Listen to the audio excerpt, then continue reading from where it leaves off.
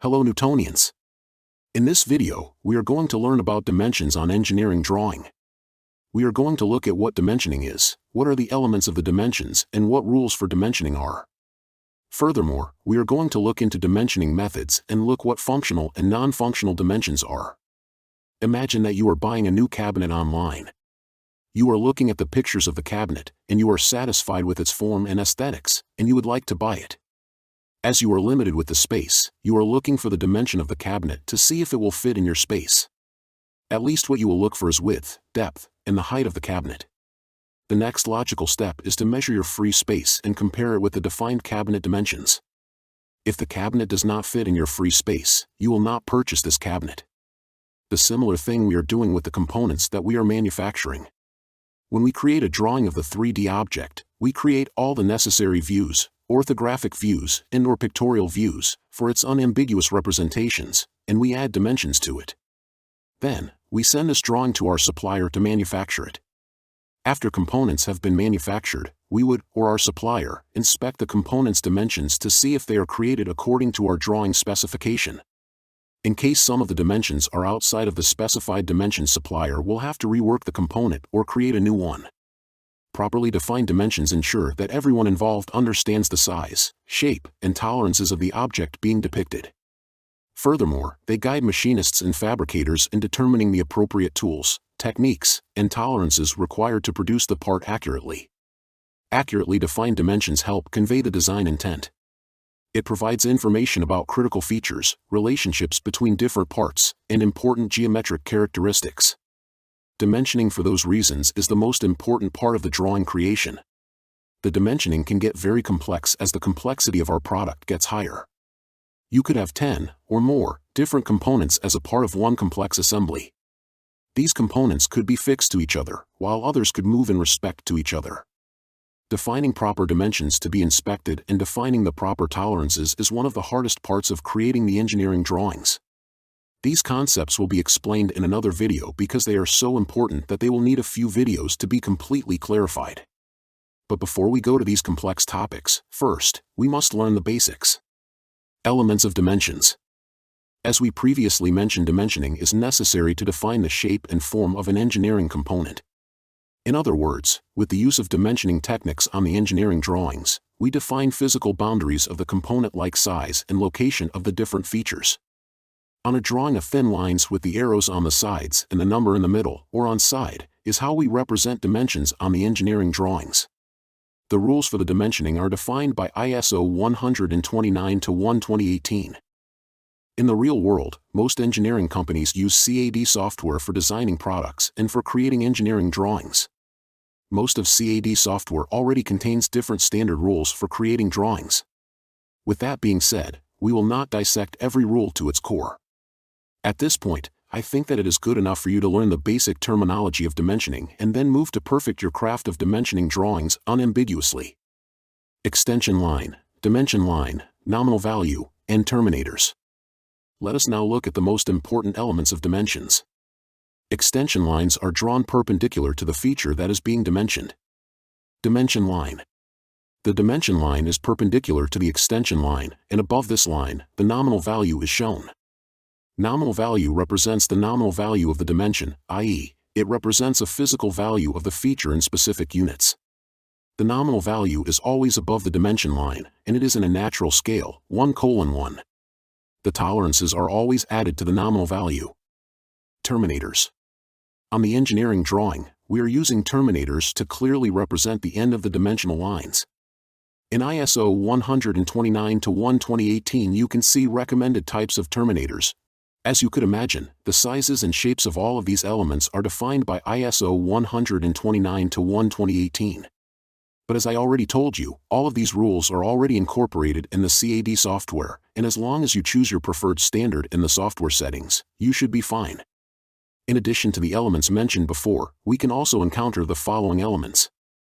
Leader line used to direct a dimension, note, or symbol to the intended place on a drawing. Reference line is created in conjunction with the leader line. Property indicators, symbols, are used to replace words to simplify the drawing. Property indicators, symbols, are diameter, radius, square, spherical diameter, spherical radius, arc length, thickness of thin objects, depth, cylindrical counterbore, and countersink. Reference letter is used when we have alternate dimensions for the different usage. For example, we have the exact geometry of the plate with two different hole diameters. In that case, we don't have to create a new drawing with the different hole sizes, but we can mark this dimension with the capital letter. Then, the letter would be placed in the table and the values for the different hole sizes. Rules for dimensioning. While defining dimensions on the drawing, we should keep in mind rules for dimensioning. All dimensions on the drawing should be in the same specified units, example, millimeters. If we use other units for specific features, the corresponding unit should be written with the nominal value. All the relevant dimensions of the object should be defined on the drawing. Each feature is dimensioned only once on the drawing. If we need to dimension something twice for informational purposes, we can use auxiliary dimensions. The auxiliary dimensions are placed into parentheses. The comma should be used as a decimal separator. Dimensioning methods. Now, when we understand the basics, let us investigate the methods we can use when we are dimensioning the shape and form of our objects. Chain dimensioning. Chain dimensioning is the method where dimensions are placed from one feature to another feature. This method is commonly used. We should keep in mind that each tolerance builds on the next one. This method is usually used when the parts function requires that the features are related to each other. When using chain dimensions, it is important to provide clear references and maintain a logical and consistent order.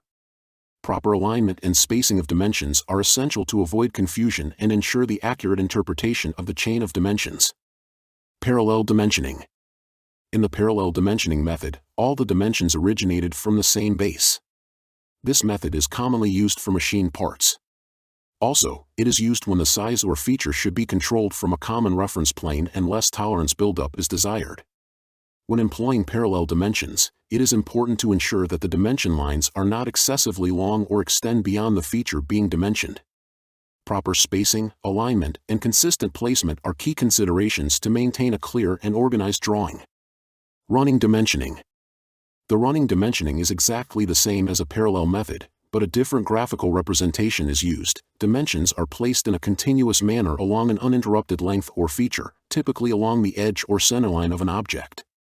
Running dimensions are commonly used for dimensions along linear features, such as lengths, widths, and heights.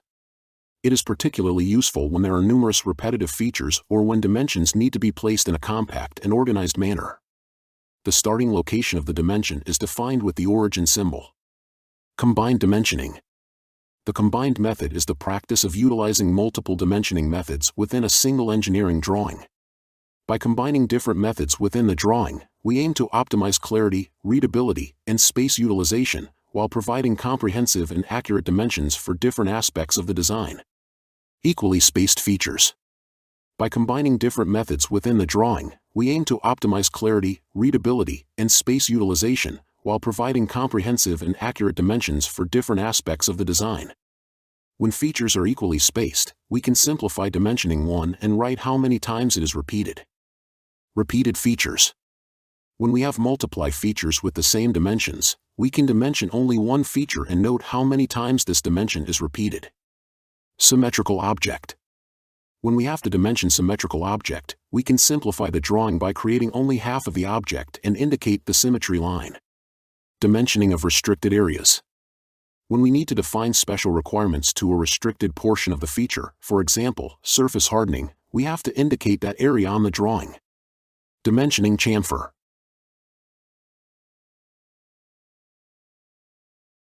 Functional and non-functional dimensions. When we are dimensioning an object, naturally, some dimensions will be more important than others. Some dimensions will be critical to the correct functioning of the component, and these are called functional dimensions. Other dimensions will not be critical to correct functioning, and these are called non-functional dimensions. Functional dimensions are obviously the more important of the two and, therefore, will be more critical when making decisions about the dimension value. Dimensioning on the engineering drawing is probably the most challenging part of the drawing creation. You can see that there are many dimensioning basic rules, and that is not even the hard part. The next step to upgrade your dimensioning skills is to learn about the tolerances. With time and practice, these rules will embed in your work routine, and you will not think about them. When that happens, make sure to rewatch this video. As a real expert, you want to make sure that you are communicating the right message every time someone checks your drawing. You are not only communicating design details on your drawing, you also communicate your expertise and your company brand. With that being said, make sure that you always communicate the right message. Did you learn anything new in this video? Let us know in the comments below. Do you like our videos? Then, give us a thumb up, comment, and share it with your friends, colleagues, and on your social media channels. And if you want to become a part of the Newtonians, make sure to subscribe to our channel.